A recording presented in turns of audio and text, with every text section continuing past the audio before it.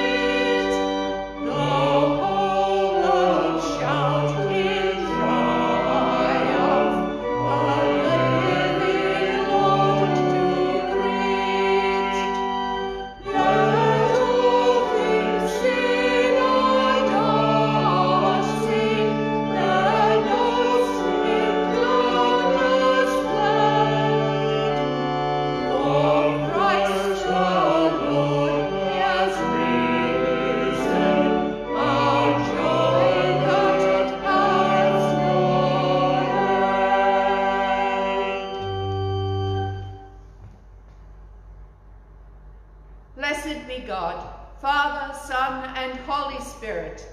Blessed be God's kingdom, now and forever. The Lord be with you. And also with you. Alleluia, Christ is risen. He is risen indeed. Alleluia. I am the good shepherd, says the Lord. The good shepherd lays down his life for the sheep. Let us pray. Almighty God, to whom all hearts are open, all desires known, and from whom no secrets are hidden, cleanse the thoughts of our hearts by the inspiration of your Holy Spirit, that we may perfectly love you and worthily magnify your holy name, through Christ our Lord. Amen. Christ, the Passover Lamb, has been offered for us. Therefore we come to celebrate the festival.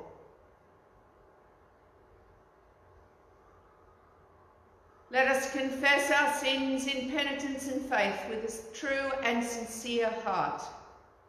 Merciful God, our Maker and our Judge, we have sinned against you in thought, word and deed, and in what we have failed to do. We have not loved you with our whole heart. We have not loved our neighbours as ourselves. We repent and are sorry for all our sins. Father, forgive us. Strengthen us in love and in newness of life, through Jesus Christ our Lord. Amen. And Almighty God, who has promised forgiveness to all who turn to him in faith, pardon you and set you free from your sins, strengthen you in all goodness, and keep you in eternal life, through Jesus Christ our Lord. Amen. Amen. And we say together the Gloria.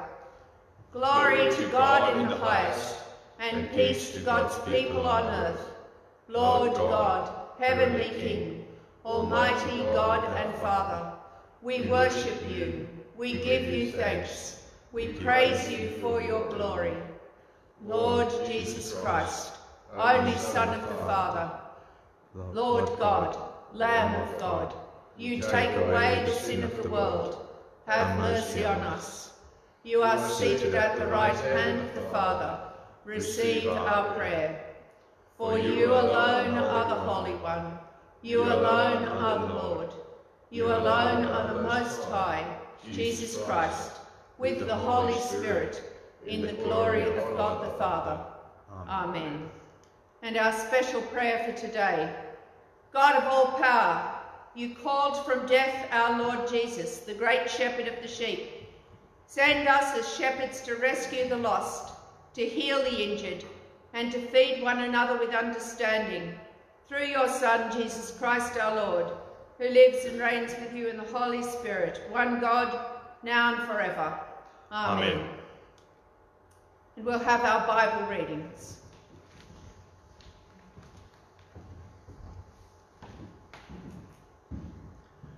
Our first reading is from the Acts of the Apostles. They devoted themselves to the apostles' teaching and fellowship, to the breaking of bread and prayers. Awe came over everyone, because many wonders and signs were being done by the apostles. All who believed were together and had all things in common. They would sell their possessions and goods and distribute the proceeds to all as any had need. Day by day, as they spent much time together in the temple, they broke bread at home and ate their food with glad and generous hearts, praising God and having the goodwill of all the people. And day by day the Lord added to their number those who were being saved. Hear the word of the Lord. Thanks be to God. And our psalm is Psalm 23. We'll say alternate verses. The Lord is my shepherd, therefore can I lack nothing. He will make me lie down in green pastures and lead me beside still quiet waters. He will refresh my soul and guide me in right pathways for his name's sake. Even though I walk through the valley of the shadow of death, I will fear no evil. For you are with me, your rod and your staff, they comfort me. You spread a table before me in the face of those who trouble me. You have anointed my head with oil, and my cup shall be full. Surely goodness and love will follow me all the days of my life, and I shall dwell in the house of the Lord forever.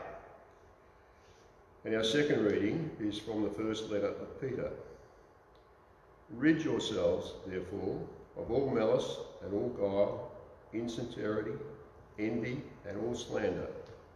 Like newborn infants, long for the pure spiritual milk, so that by it you may grow into salvation, if indeed you have tasted that the Lord is good. Come to him, a living stone, though rejected by mortals, yet chosen and precious in God's sight. And like living stones, let yourselves be built into a spiritual house, to be a holy priesthood, to offer spiritual sacrifices acceptable to God through Jesus Christ. For it stands in Scripture, see, I am laying in Zion a stone, a cornerstone, chosen and precious, and whoever believes in him will not be put to shame.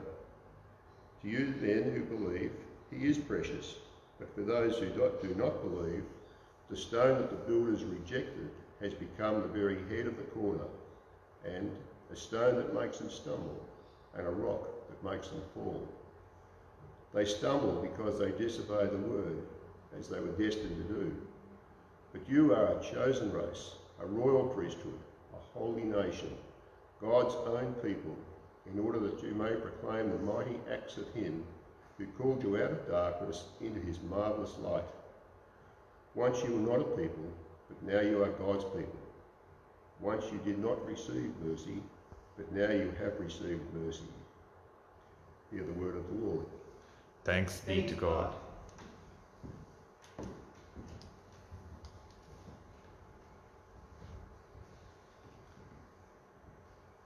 The Lord be with you. And also with you. And the Gospel of our Lord Jesus Christ, according to John chapter 10, beginning at the first verse. Glory to you, Lord Jesus Christ. Jesus said, very truly I tell you, anyone who does not enter the sheepfold by the gate, but climbs in by another way, is a thief and a bandit. The one who enters by the gate is the shepherd of the sheep. The gatekeeper opens the gate for him, and the sheep hear his voice. He calls his own sheep by name and leads them out. When he has brought out all his own, he goes ahead of them, and the sheep follow him, because they know his voice.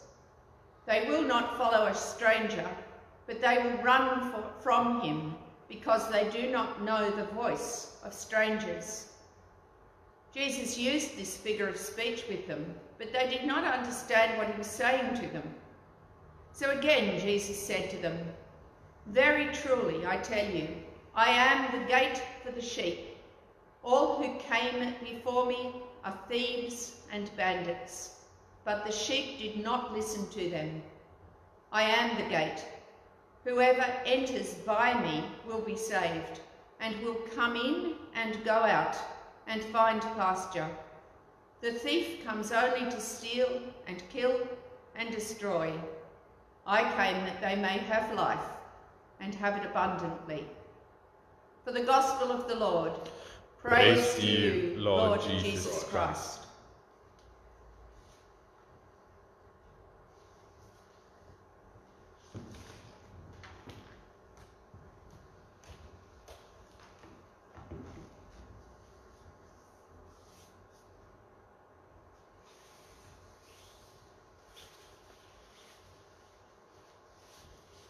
Heavenly Father, may your word live in us and bear much fruit to your glory. Amen. Amen. So how are you going on this Good Shepherd Sunday, the fourth Sunday in the season of Easter, as together we share isolation? It's been a strange season, hasn't it? Unlike anything we've experienced before. And yet, you know, in a way we have something in common with the first disciples after the death and resurrection of Jesus. In that period between resurrection and ascension, the disciples also lived behind closed doors, just as we're doing at this moment. Then came the time that we read about in Acts today, that amazing event of Pentecost, and they're still living in the Pentecost season as we read this reading. Here the disciples, and they're still living with persecution, but somehow they've been set free from fear. In the amazing passage that we read from John, which is commonly referred to as the Good Shepherd Discourse, Jesus says in the Greek that he is the door. We've got it translated gate, but in the Greek it's really the door. And as you can see from this passage, and as we know from our lives, particularly at the moment, doors keep us in, but they also can let others in. They also keep out the threat from outside, but we have to go through them in order to make contact, and of course in order to forage for food, and we've all been rushing down to the supermarket. The door can be seen as a symbol for exclusion, and it has been seen as a symbol for exclusion, keeping out those we don't want. But at the same time, it is the symbol of inclusion, bringing in those who wish to be inside.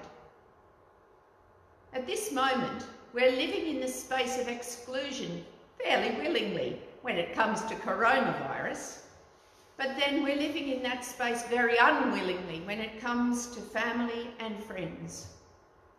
There is in life always a tension between inclusion and exclusion.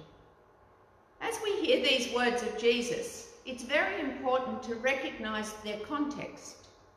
This is the discourse or teaching passage that follows the story of the man born blind and his healing.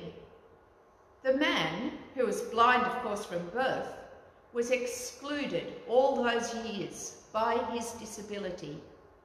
And then of course he was excluded because of the legalism of the religious leaders, and there's a lot of that kind of exclusion that goes on. Jesus seeks him out, having already healed him, and brings him in to relationship, the relationship of discipleship. Jesus then teaches his listeners, and that's what we've read a bit of today. And you've got to remember that some of Jesus' listeners were fishermen. So he was teaching them something about being a shepherd, and when it says they didn't understand, perhaps that was why. But when he's talking about a shepherd bringing his sheep into the fold, and that of course is into relationship with him. Jesus is of course evoking that Lord who is the shepherd, who leads us to green pastures, and who prepares a table of welcome and abundance for us. Psalm 23 has a lot of resonance for us, just right at this moment in this pandemic, doesn't it? We have, as individuals, as a society, and as a world, been walking through the valley of the shadow of death. We've all been living in a collective moment of fear, and these very consoling words, talking to us about our shepherd who will guide us and lead us, helps us as we go on that journey. Last week I had the privilege of reading this psalm to Robert as he lay dying. And it was so deep inside him that even in his semi-conscious state he tried to join in the words. From deep inside him he shared that feeling of security and hope which this touchstone of his faith provided. And the picture in the 23rd Psalm is one of generosity. It's a banquet in the face of the foes. And that is what our relationship with God promises. For the man who, though he's blind, hears Jesus' voice and comes into the abundance of a life where he can see and follow Jesus, like him, we can follow into the abundance that is God's grace, God's abiding love, and God's generosity to us and for us. But it isn't just about coming in. Jesus also says he will lead us out. We must go out to be fed, but also to mingle with those around us. And we're longing for that, aren't we? We're longing to go out into our community, to be fed by them, but also indeed to feed them. Jesus is a door that goes both ways.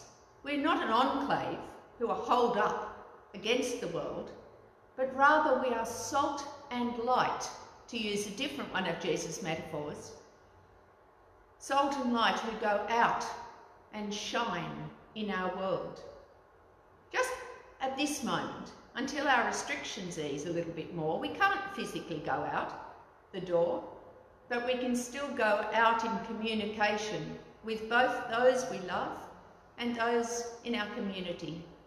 And every time we do this, we are doing it from a place of safety, which is the relationship that we have with God.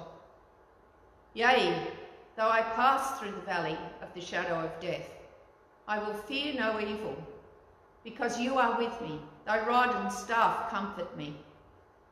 The promise is not that we don't have to face things, but rather that when we face things, we have God with us.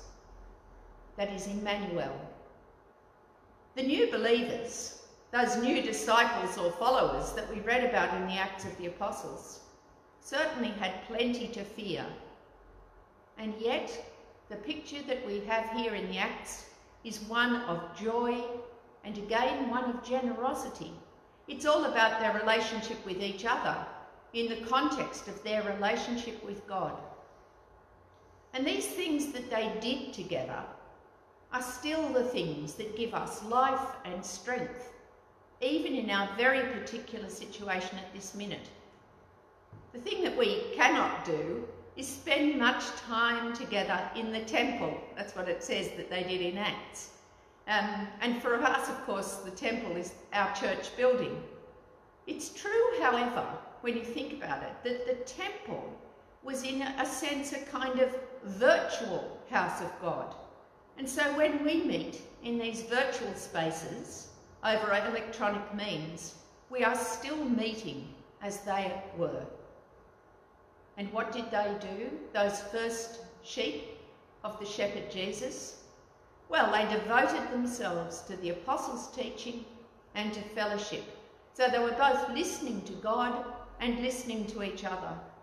They met around the table and they prayed together. They shared what they had and ate with glad and generous hearts. These new disciples were in the midst of fear and of persecution, and yet the relationship with God, and of course the relationship with each other, sustained them. I pray that as we go through this difficult season, we too might be sustained.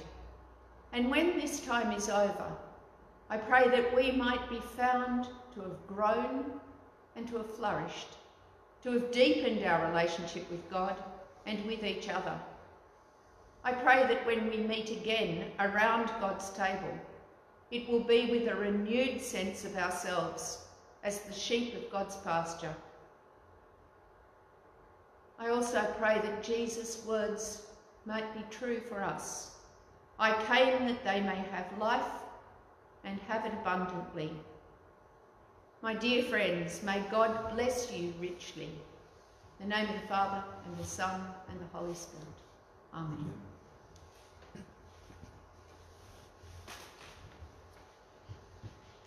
We're going to come to a time of prayer now.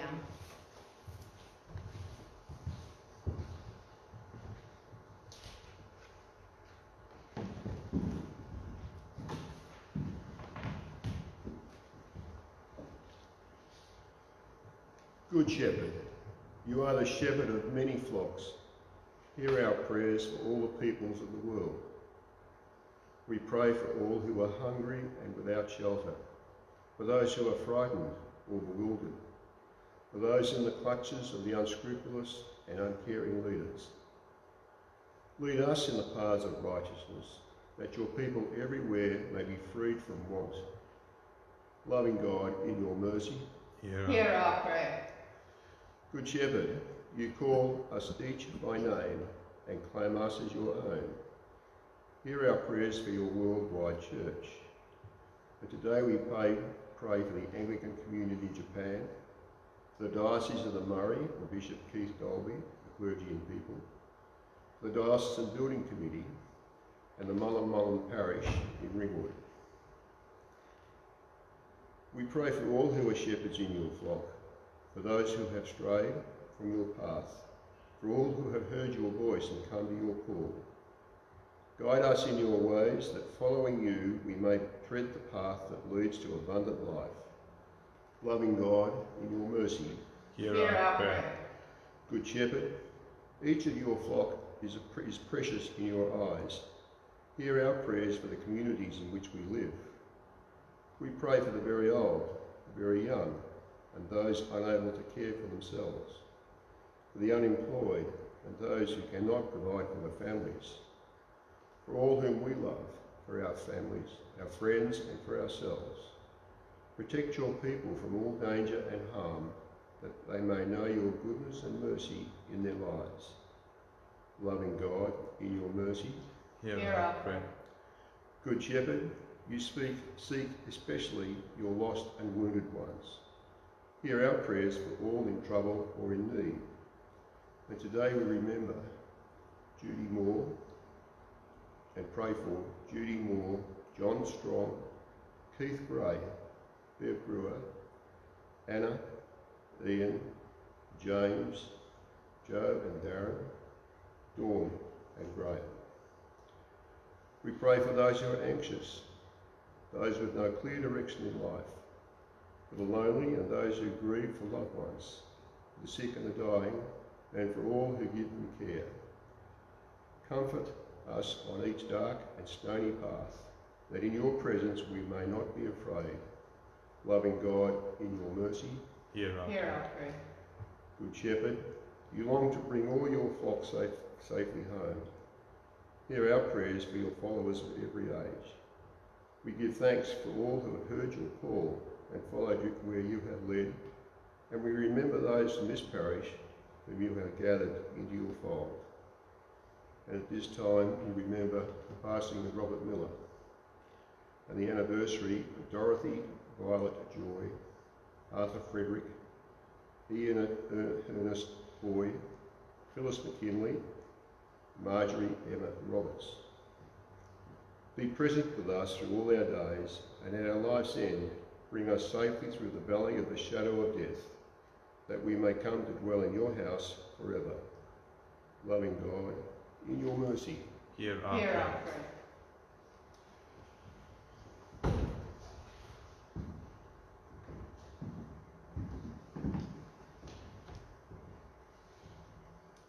Accept our prayers through Jesus Christ our Lord, who taught us to pray. Our Father in heaven, hallowed be your name. Your kingdom come, your will be done on earth as in heaven. Give us today our daily bread.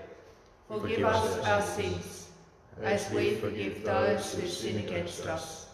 Save us from the time of trial, and deliver us from evil.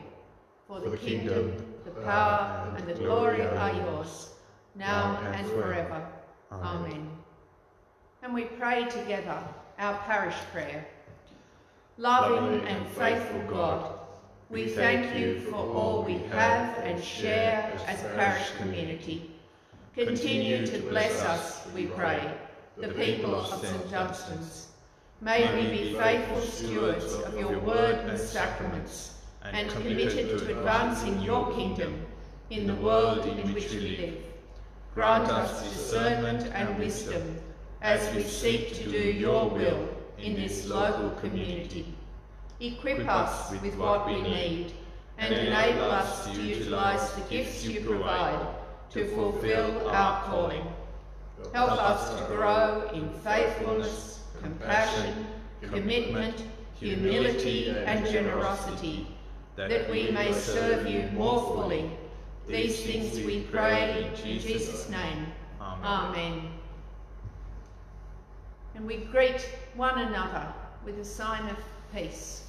Christ is risen. Alleluia. He is risen indeed. Alleluia. And the peace of the risen Lord be always with you. And also with you. And we sing together, ye choirs of New Jerusalem.